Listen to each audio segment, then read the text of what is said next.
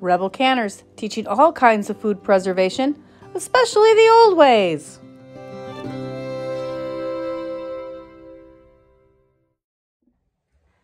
Welcome back, Rebel Canners. I'm in the kitchen again.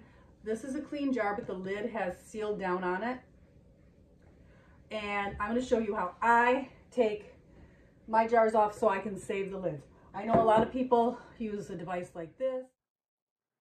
This device is called a church key, and you just take it and you pry up, but quite often it will leave little hooks or crimps on your lid if you're not careful. And so I have found that using the ring of the jar works really well for me.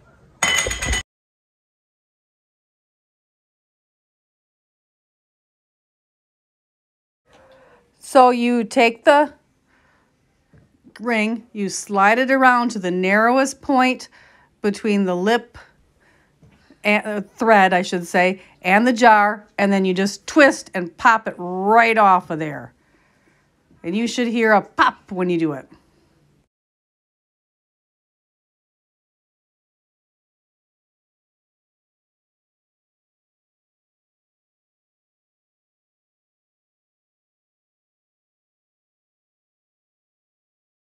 So once you find that point, you just go ahead and run it under there, twist up, and your lid will pop right off, and it should be just as if you had never used it. It's amazing.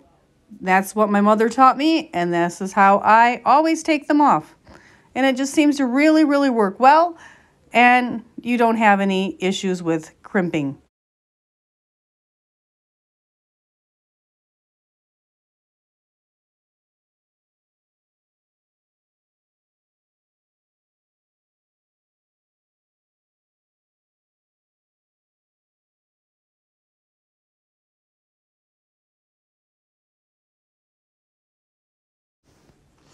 And then my mom also taught me to use the back flat part of the spoon, and that seems to work really, really well. If you don't have a ring handy, just use a spoon and do the same thing. Slide it around there to the narrowest part and then twist, and it pops right up. And I've never had to worry about crimping then either with the lid.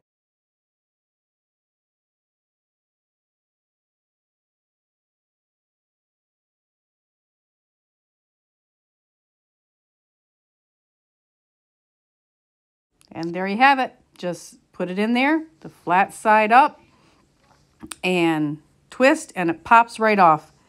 Easy peasy. Don't forget to hit the like button.